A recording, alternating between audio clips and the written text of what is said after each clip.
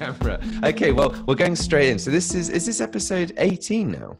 18. It is our second remote episode, and it's occurred to us that remotely we can get a higher caliber of guest because we're asking less of them. And in that vein, can we introduce Justin Nicholls, the founder of Fathom Architects and a former colleague of us both. So Justin, welcome. Thank you very much for inviting us along. If you noticed, Bill, they've got the branding in the background. Has it? Long time no speak.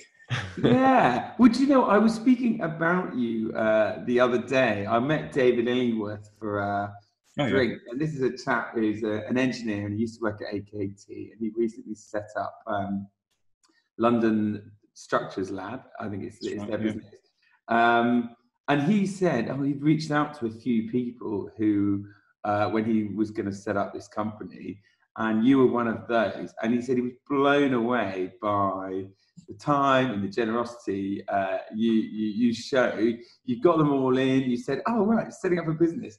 These are the 20 things I wish I'd known. And I think you've become a bit of a sort of rock star in the kind of startup world and sharing some of the challenges you've found.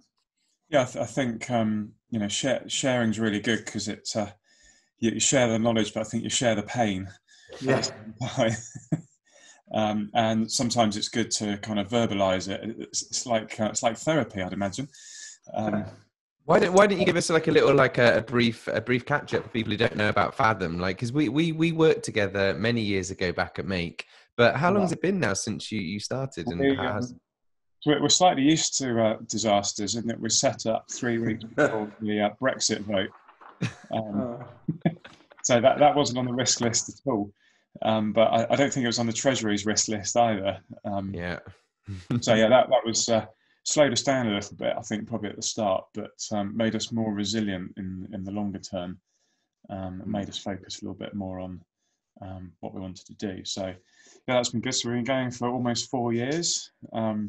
Wow, quite exciting. Time flies. That has gone so quickly. Has it felt? Yeah. Well, I mean, I bet it hasn't felt like that for you guys. But the disasters come a lot, don't they? I mean, Brexit felt bad then, didn't it? It felt like the end of the world for a bit, and then it felt like manageable, and then it just felt like it was lasting so long that it was almost the opportunity cost. We could see what might have been without that. Was that your experience? Yeah, I think so, until you got to where we are now, and that feels like a kind of disagreement with a couple of people sitting in a room. Well, I was thinking then, maybe this is like, at great cost, maybe this is the thing we need to heal us all those family members you've bickered with and fallen out with, we're all going to get COVID together. Maybe there's a sort of unifying benefit to this catastrophe. So Justin, how many people are Fathom now? Like how you've grown? We've got a slightly different approach to how we structure an architect's practice, and Tom Shard, who is one of the partners and one of the founders, comes from film production. So he was winding down his film production company, and I said, why don't you come and help run an architect's practice? And he was like, I don't know anything about architecture at all. And I said, that's perfect. So we spent probably 6 months chatting about how to, what we could do differently, what we were good at. And one of the things that really struck me about the advertising world and the film world is they bring the right people together to do a project. So a good friend of mine, Will Tay, finally got his dream job as being concept artist for Star Wars. Wow, nice. And he just sits and draws TIE fighters every day for a living, which is like everyone's dream job, surely. And you bring that team together to do that film, but he probably wouldn't be the best person to do, I don't know, Poldark or a period drama. So applying what Tom had learned in the kind of film and advertising world, we sort of said, well, look, let's put a slightly looser framework together for how to run a practice. So we're able to bring in sort of experts as and when we need. So Adrian Gaynor, who we work with when we're at Make, used to run HOK's laboratory team. comes in and gives us lab planning expertise as and when we need it. So we can plan a lab to a B+, A-. He does it to an A+ and beyond. So in a long-winded way of answering your question, we have a sort of core team of about 12 people, and then we have probably up to like 25 people that we call in to do that. And it's a bit disingenuous, I think, like, and not to sort of criticize that approach, Ben, but like when people say, oh, how big are you? It's almost kind of qualifies success, but value add is not having a huge team necessarily. And certainly in some of the practices I've worked in, when you're most kind of profitable or in fact doing the most exciting work, it is not when you've got the most sort of staff number. So it's about finding that kind of optimum value add. It's more, I guess, to sense of what type of place is it? You know, is it a sort of very bustling, bespoke thing, or you know? It's quite boutiquey, I think, and it's what was interesting when we got our first studio space, which was 2 years ago now. We're in Waterman's offices, big structural and environmental engineers, who kindly gave us some space for a little bit longer, I think, than they thought they were going to give it to us for.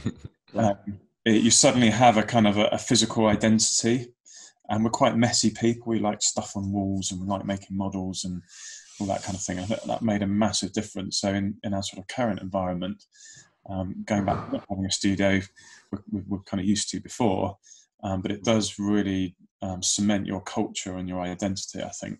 So can we just like dive straight into the massive elephant in the room, which is we are going to head into a deep, dark recession, possibly worse than the financial crisis. I mean, I'm going to paint a rather gloomy picture here. You know, Justin is a superstar and set up this company, and then almost immediately found he was facing Brexit and all that uncertainty that provided. There will be people now setting up businesses or who have done so at the start of the year and are now facing this reality, and nobody knows what to do. I just wondered, in the 4 kind of turbulent years not that turbulent, sort of successful years that you've had, you know, is there anything you can give people that they might be able to hang on to? I think sheer determination, or as my wife calls it, stubbornness. Just not to give up, and you know, almost the more the world throws at you, the more resilient you get. And one of the things we're really bad at actually is not celebrating the good bits. You know, so when you win a job, just, you know, stop, take everyone out, have a drink, chill out for a bit, celebrate that fact.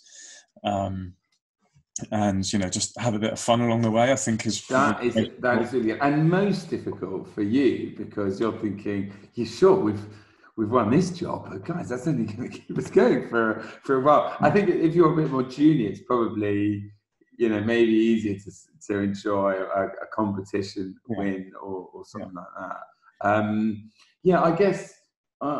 I guess keep at it. There are going to be opportunities here as well. I know some businesses won't survive, and some will. But actually, maybe it will change our attitudes to work. You know, maybe our studio spaces will be smaller, and people will come in and out of them, slightly like your business model that you mentioned. I can imagine, you know, workplaces not needing to be quite as big, actually, as people realise that they'd actually quite like working remotely half a day a week, because they can pick their kids up at a certain time. You know, there were going to be some major changes, and maybe these sort of new typologies of sectors, which we've already been exploring in the last few years. I wonder if stuff will come up from this. Oh, totally. I think it's really good at getting over that kind of corporate and social inertia of change. So we did our first planning pre-app yesterday on Zoom with Southwark, and it was fantastic. You know, everybody chipped in. I think it was really good. Our clients were quite skeptical. And I'm going to say, like, rather cynically, do you think it helps get positive planning results? Because actually, we're all in the blitz together, and there's this sense of everyone egging each other on. And in a normal environment, you might split the panel, but everyone's desperate for this virtual medium to work and for life to go on as normal. Do you know what I mean? Or is that, I think it's I think it's more efficient to a certain extent in that, even if I went to King's Cross for a meeting from our studio at London Bridge by the Shard, that's half an hour each way for an hour's meeting. So I've halved the amount of time I need for that meeting. So, maybe planners could get in twice as many meetings in a month that they can. Oh, I like your thinking there. Like drive the pressure onto the planners. I'm not sure they'll agree with me. But I think there are other things where if you've got a very controversial project, I think that face-to-face meeting and physical models and things like that become really important. So I think there's a lot of nervousness in the planning world at the moment where they have got those difficult projects if they're trying to sit a committee virtually to make sure that the local community has a chance to kind of comment properly and so forth. So I think yes and no probably on that. And also, obviously, like those big schemes, the impacts of models and visual aids and that sort of all of those other mediums that architects have to use. Are you guys also finding that other people aren't aware of what other people are doing in the office? You have to make a much more conscious decision now. So, for example, at our practice, the design reviews, everyone just logs in and just has it playing in the background, even if you're not a direct involvement member, just so people get an atmosphere of what's going on. And they, because you lose that connection, don't you? If you just can't see everyone. Quite nice, isn't it? I always remember when we were at Make, I thought it'd be really nice just to have a screen on the background of the office we had in China at the time, or Hong Kong, I think that's a really nice idea. You need that. It's kind of communal noise, isn't it? Almost. Yeah. And it's that they do it in trading floors as well. And it's just the incidental stuff. Even if you're there like waving like an idiot to your friend in Beijing, it's kind of like, oh, you're going home and I'm coming to work. And is this another side of Bill that we've not seen before?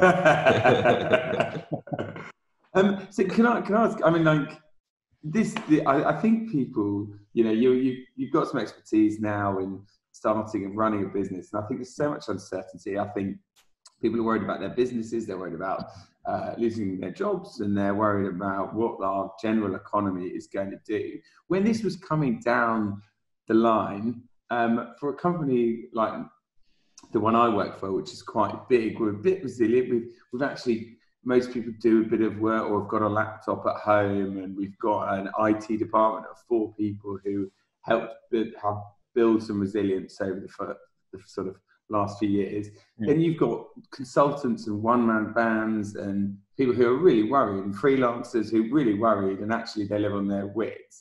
And then you're in the middle of between those. And I wondered if you'd had enough time to build that resilience, or how early you made a call on this and saw it coming. Because I certainly was one of these people that just thought, this is overblown actually, and why don't we just kind of get on with it? I mean, I don't know.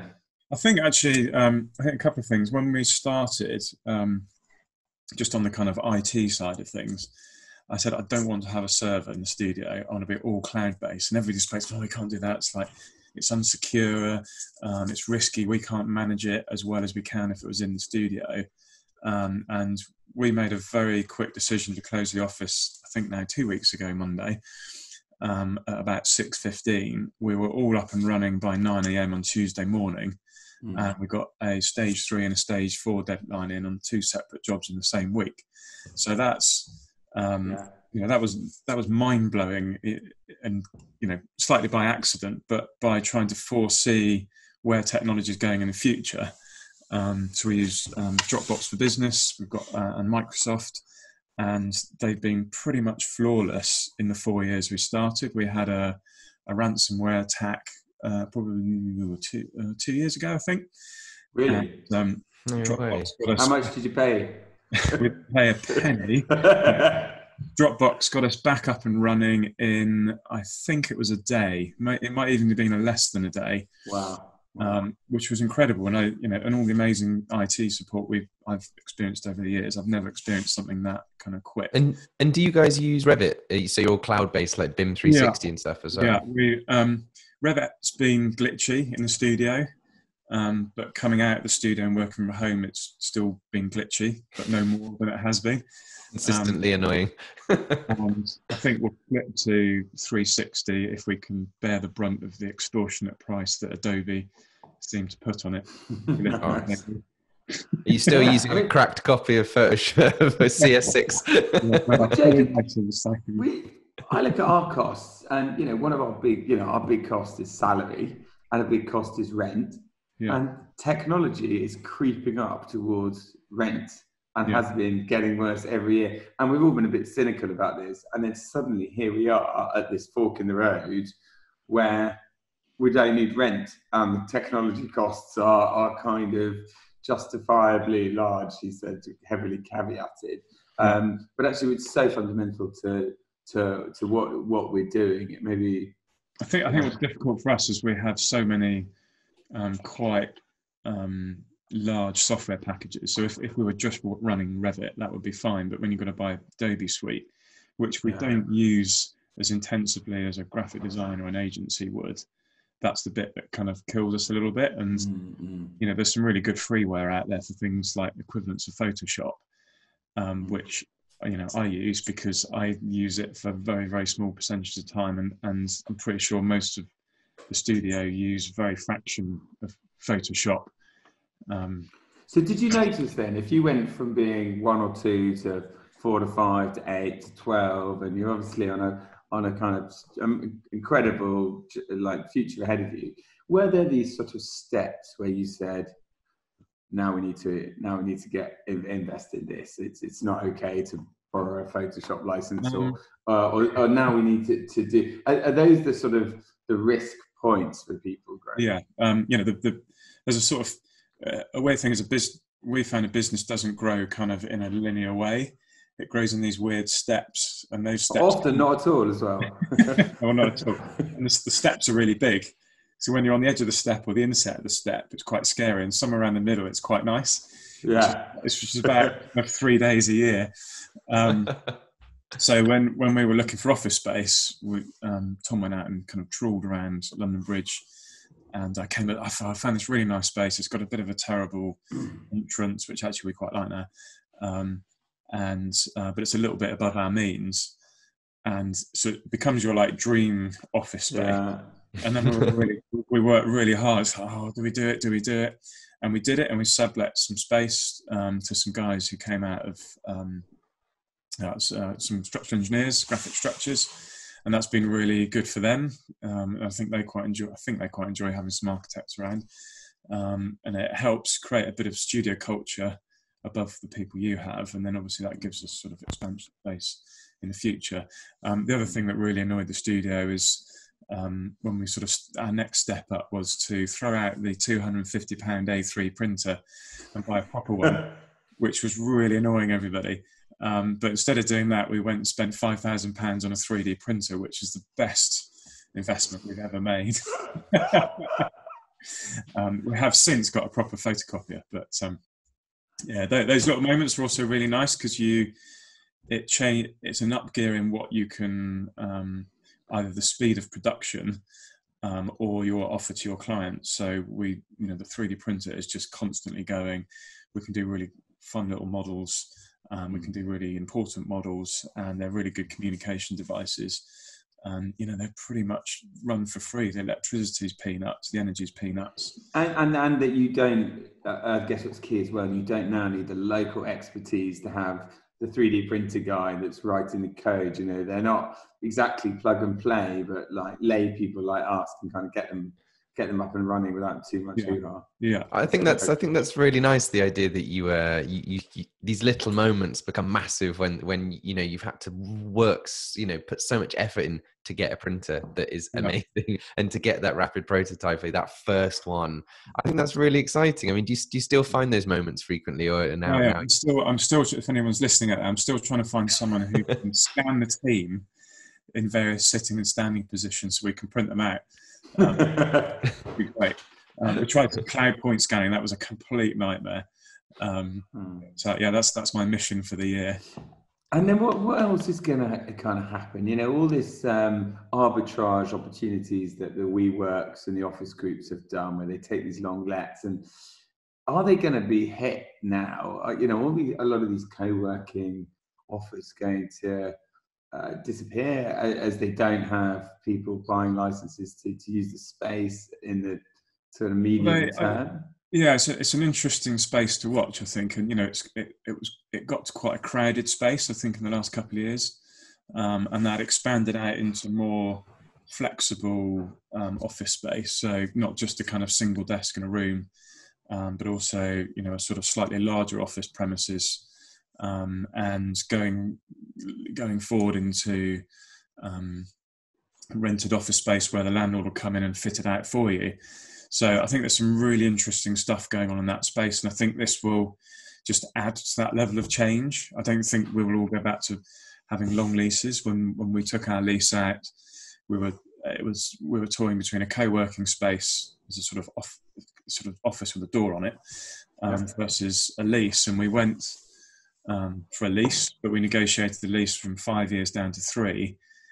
With an 18-month break in order to give us the flexibility. So landlords are moving more towards that. I think, you know, if people do spend more time working from home, then instead of maybe that kind of WeWork co-working space, maybe it's more about clubs and it's more like sociable meeting space. My experience of those WeWork type spaces is actually most of the time people are sitting with their headphones on in silence because they're paying to work there. They're not paying to sit and chat like you would at Soho House. So, you know, and it is the thing. I mean, I work in W1, and the reason I like going is because I can see all my friends that I work with, and I can go and have a nice lunch, and I can go to Soho House afterwards. And you know, the location is fun because of its social aspect. It's the work. I think we are getting better at doing remotely, and actually, if you're sort of extrovert that's easily distracted like me, it's been quite productive to be kept in a room without anybody to play with all day. But we are going to need that. I just wonder what you guys are doing at Fathom. Do you have your big huddle at the start of the day, or does everyone find that a bit overbearing, or do you just sort of call through the day, or what are you thinking? I think we've been doing sort of Friday afternoon beers, which is good. My second one last week. We need to get better at that. I was talking to someone at the weekend. They've been doing bingo Friday. So you've got something to chat with. I think that those little chats at the beginning of conference calls are still quite nice. Yeah. We had an dinner party on Friday night. We set up the candles. We dialed in Rosie and Paddy. I'd like to say it was fun, but after they left, it was like, yeah, good. We were like, so there's a sense of kind of like they go on slightly longer than they should do. Some of these social things has been my interest, but I haven't. You know, I'm making phone calls. I haven't made a phone call since like the late 90s, and now I'm like ringing up old mates saying, you know, I'm sort of indulging that again. It's like a podcast. It's just interactive. And I was talking to somebody earlier, and they said that these sort of cheek muscles back at the back of your jaw start really aching because you put on this kind of not quite fake smile, but a slightly bigger smile than you would if you're down the pub. Yeah, literally. Justin, I wanted to ask you a question. You said you had was it graphic structures in your office? Are they still there, or? Yeah, they're working from home as well. So they're okay. But they're still there. Well, up until 2 weeks ago, there were still members of your studio. Yeah. That's quite. I think that's really cool. That's the dream, isn't it? To have that kind of those kind of mixed people. You know, just to change up the atmosphere in the office a bit. I mean, have you found it's been you said it's been a good working relationship? Yeah, it's nice, and you can. It's quite nice having someone else running a business from my perspective, because you can share the same pain. And I think that's right. And you've got a confidant who's not a member of a partner or a member of staff or whatever, however you refer to them, who you know has skin in the game. I think that sort of community. And then we all we've got a little table tennis net we chuck over the meeting table. It's like a kind of it's like Silicon Valley, Justin. You're explaining the dream here. What's weird is it's a little bit narrower than a normal table tennis table. Excuses. And it's got that desktop linoleum on top, so it's quite a different type of table tennis. So when it's home turf advantage, surely. That's yeah. So it's total home turf advantage until we all went out and played table tennis one night, and we realised actually a bigger table tennis table is really hard to play on. That's really good at getting everybody. There's normally a game going on at lunchtime, normally a game towards the end of the day, and that helps everybody just get out of their desk.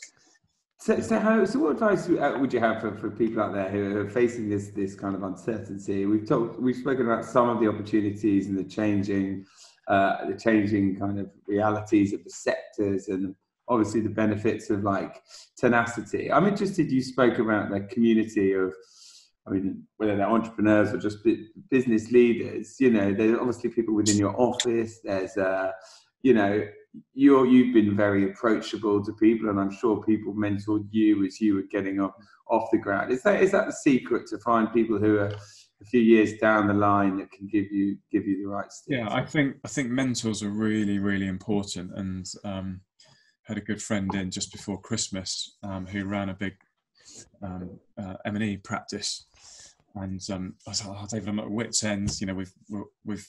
We've done Brexit. It's a David, is it? Runs a big M&E practice. David Long from Long and Partners.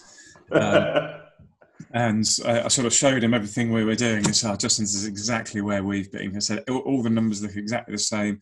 All the tediousness is exactly the same. All the painful stuff is exactly the same. And that was really reassuring, because it's kind of like, actually, in theory, we're doing everything right. Yeah. Or if I asked somebody else, that would be completely different. And I think also having younger mentors as well as older mentors is really important.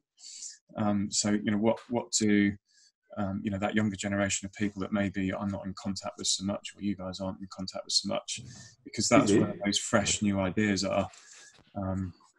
That's really important. No, it is, and actually they represent the talent which you are trying to attract. So what drives them. Absolutely. When we were doing the bioescalator at Oxford for the university, when we were at Make, we had a conversation about the cafe space at the ground floor, and the professor of medicine was kind of, I'm not really sure about this. When we bring investors here to talk to the scientists, is it a good idea that there's loads of undergraduates running around? And the week before, we'd been to Imperial, and they put their incubator space right in the middle of the undergrad campus at South Kent. And I was just like, well, why did they do that? And it's like, well, that's because where all the young people are, and they've got all the fresh new ideas. So if you mix the experience with that youthfulness and fresh thinking, and that's where that sparks. So the conversation we had in the end was a question of language. So you and I would call it a cafe. And I said, well, what if we look at it as junior common room and senior common room? And as soon as he said that, they were like, yeah, get it now, understand. Yeah. Take a funder to senior common room, and the undergrads can stay in the junior common room. So is that a space that Fathom are focusing on, the kind of science and education and laboratory education? Yeah, it's an expertise we developed over the years. Really proud that the Jenner Institute at Oxford, first lab that I was involved in designing, is leading on the coronavirus vaccine. So they're advertising for people for human trials this week, which is great. And they also led the Ebola trials a few years ago. So it's great to see world-leading sort of science coming out of that. And as an architect, you're a little tiny cog in their desire to move science forward. And I think that's a really amazing thing to be part of. And from an architect's perspective, I think you've got to remember what your role is. Your role is not to get an RBA award. Your role is actually just to help them do whatever it is that they need to be doing. A lot of businesses spend time trying to connect their staff with what the ultimate benefits of the product that we've all been working towards is. I don't actually think we're always the best as an industry at dealing with that, going and showing some of the designers who've delivered it look, you're part of this team, or all right, kind of slightly removed, because that part often we hand over the keys and we're not really invited back, and that's a really good example of reminding people of what the core message and drivers are, and it's incredibly motivating, actually. Yeah, and the same with homes and designing spaces that people live in. It's quite often it's very hard to get back into those places, and people move on, organisations move on. Yeah, normally shots of residential architecture have like ladders and tiny bits of tape. It's like just when the snagging's being done, where they're still allowed to like take photographs. Yeah. But we found a really good piece of research. We were doing some build to rent housing design for Legal & General, and we were looking at high density living, and I stumbled across this report, and I was like, well, what's this? This is the London School of Economics has done a post-occupancy review of high-density living in London. And it was sort of tucked away as a PDF on Google somewhere. And I downloaded it, read it, and it was an amazing piece of work. It was really, it had so much depth of thinking and knowledge and statistics. And we used that then to help us design better flat layouts. And there were some really easy things to improve on, like storage. Everybody knows storage and residential accommodation. There's not enough of it. But when you read into it, it was kind of the biggest frustration was, the architects designed the glass right up against the party wall, so I can't put my wardrobe in the corner of my bedroom. And it's like, oh my god, that's free. That's cost free, cost neutral, area free. So that's not even for discussion with the developer. And even things like, we had tall buildings, so if you're in a tall building and living room, ideally you want to be looking down as well as out. So we said, if we put a 400mm sill in, that's just enough to put a low table and a television on top and not look out of place. So that, that's a proper piece of post-occupancy review. And I think even if we can't get back into the homes we designed, it's actually just drawing on that really good research. Yeah, and it's so easy it's much easier to convince people or developers or clients when you've got that data as well. Yeah. So, Bill, I got a question for you. So I noticed you're a bit of a fan of Pret sandwich shops. Yes, I am. So Jonathan Mitchell, who you guys remember from Make, who's at Fathom, has got a Pret architecture project, which is mapping the opening times of Pret across the city, because they reflect on when the footfall is, and I think it'll be a really good project for you to get involved in. That's great. So they're using that to govern like people movements as a sort of reverse engineer. Yeah. Wow. Post COVID, it's not looking too rosy for them, is it? You could probably tell Jonathan a lot of that data, can you? Yeah, my local love of Pret, yeah. I think to do that, it's a little lockdown project of just going to Google Maps and under each one. Are you it's obviously it's such a hot topic now, and everyone wants to ask like, what is architecture going to look like in a post COVID world? Have you guys thought about that? I mean, is it just like, well, we'll all go back and it'll just be the same and we'll all love outdoor spaces a bit more? Or do you think there will be a sort of shift at all? I think there's some really interesting subtle changes. And I think there's always a sort of bounce against a sort of knee-jerk reaction. And we were talking earlier about, things like public spaces. And it's like, well, are there sort of subtle things that one could do about in public spaces like parks that if you had another pandemic would make that park much safer to go and exercise in? Not like I saw on Google today as somebody, it was an IKEA bench without the bit sitting in the middle and just a bit on the sides. But really stupid things I've noticed, like opening a park gate. There's a little park gate we go into. It's like that's the one point we have to touch something when we leave the house, and those kind of things are quite easy to mitigate. I think there's a great article in the Guardian a couple of days ago called "A Letter from Italy" that I'm sure is still available, saying we're all in this together, but class still plays a huge role, and surviving in a lovely Victorian townhouse with a little bit of outdoor space is a lot different to being in a house share with 6 adults. for this period.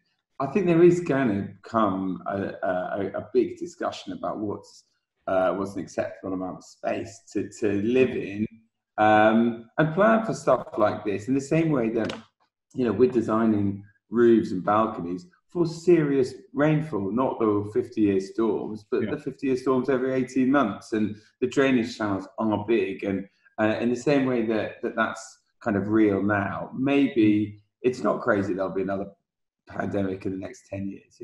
Yeah, we had quite an interesting discussion in the office today about this kind of thing, and one of the conclusions we came to about homes is actually we need to build stronger communities, because if we've got stronger communities, we won't feel so isolated, because we know the people next door, upstairs, downstairs, and you've got that connection even if you can't see them, coupled by better design of homes so that there are more balconies.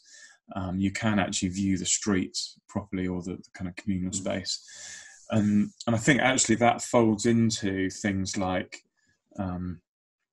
sort of build to rent properties where you get a huge amount of communal space, and I was thinking, well, maybe that'll go away, and it's like, no, actually that's even more important, because that's there to build the sense of community, and the community can live on when you're in lockdown and then come out again. Whereas if you don't have a community, I think you'd feel much more isolated. So I think it's potentially more psychological than it is. It's interesting. I mean, we're like thinking about those PRS and some of those new typologies we've been working on about having actually smaller bedrooms but a larger kitchen. So you've got a kind of hot plate in your room and a more commercial.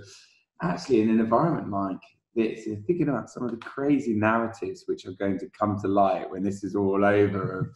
People that have been living with a one-night stand for 3 months because they couldn't self-isolate anywhere else. Or there might be people in these the name escapes, these kind of co-living things where actually you're in your room and you're not going out to the kind of communal areas, and what the impact of that is. We were looking at some articles as well. That there's some like these wonderful images in Italy of people sat on their roofs, just waving at each other, and you see so much unused space, and you can't help thinking that people will just put more weight on this idea that okay, let's say you're in a communal block of flats with 50 flats, but you've got a green space on the roof or across the car park. They use this unused green space on the roof, and people genuinely, that adds value to that kind of flat, because they've got like a kind of a private but communal green area. I think people are going to really put some value on that after this. And also there's a weird thing where actually kind of high density living, you're likely to see more people out of your window or balcony than you are on a terrace, where we are, notwithstanding the issue of, we've got a little tiny garden that my 9-year-old can do keepy uppies in with his football. Really big enough to properly play football, but that's a luxury compared with those that have got like Juliet balconies and things. Yeah, I mean, it's been blowing our mind that some of our colleagues that I work with, they're in like a flat share with 3 or 4 people. They don't even have a balcony, and they're self-isolating and have been for like a week and a half, and it's like, wow. I bet they're very pleased that the government have added off licenses to the essential food list. Yeah. Well, do you know, we were thinking about all of this. Like, I've got 2 very small children. Although it's incredibly intense, and I've been fantasizing about what self-isolating without children would be like the dream, the absolute dream. But then I'm thinking of it from another perspective. I'm not sacrificing anything. I gave up my social life about 4 years ago. It's other than not going to the office and doing my work here, it's quite similar to how life has been.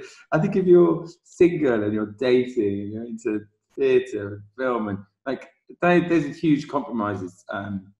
Many people that are making that I'm not. I think as architects we're really lucky that there's quite a lot of streams of work we can be doing in lockdown. So the planning department's been really good at keeping pre-apps and conversations going. So all that pre-planning work we're finding is carrying on, and sort of the production information detailed design phase is it's not as easy as being in an office, but it's not far off, obviously. And actually we're finding in that, like a slightly larger pool of people, it's actually people are more willing to share team members from other places than they would normally be, because it's like, oh, it's an unused resource for a few days. Would you mind helping on this? It's like, yeah, sure. So there are some benefits there. I mean, do you think one of the challenges we will all find is the lag when we'd be winning work around this time and it may be developing into proper projects in a few months' time? You know, the whole of the networking and the meeting people and creating opportunities, that, you know, is that actually going to come and hit us at the end of the year? I think in terms of marketing, I've found it equally good, if not slightly better now than before, because people are stuck at home. They quite like having a chat. So, you know, like you said, there's more phone calls happening. It's probably a little bit harder with people that you've never met, but certainly all the people that you do know, that's become much easier to sort of get in touch with. I think the concern is the economic impact, and, you know, the debt that goes with that economic impact slowing us down. I think that's the biggest issue. And actually, there's no, unlike Brexit or previous financial crisis, there's nothing fundamentally wrong with the world once coronavirus goes away. You know, we don't have to wait 2 years for a Brexit negotiation; it will be gone. And I think that will bring a lot of positivity back, and, you know, we will have one hell of a party. Just think, the day those pubs and clubs open, just think of the... Is it going to be like VE Day or something? You know, like, no, think of the impact on the NHS when all those people go out. Well, do you know what? We have to, like, wrap this up, and I was hoping to end on a positive note. So I'm going to hold on to a Christmas party of the end of days. Look, Justin, it's been really nice to hear you and talking so openly and honestly. Thank you so much, Justin. We've been ending on a bit of a kind of predictive high, and we're kind of, because this is so real, who knows what it will be in a week's time, let alone in a month's time. As part of our crystal ball gazing, how long do you reckon we'll be on lockdown for? And then we can... Great. We're holding. I thought you were going to ask me, what's my crystal ball gazing? What do you think a positive future looks like? And I was going to say that I think Prince Philip is still alive.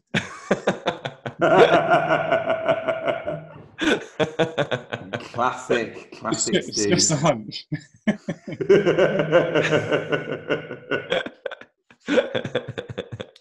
Well, watch this space. What do you reckon, lockdown wise? I was gonna go for 3 months. What's that? Was it 12 weeks? 12 weeks. When's that? Yeah. Okay.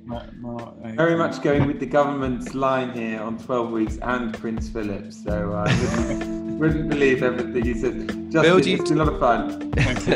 Thanks, everyone. Bye. Take it easy.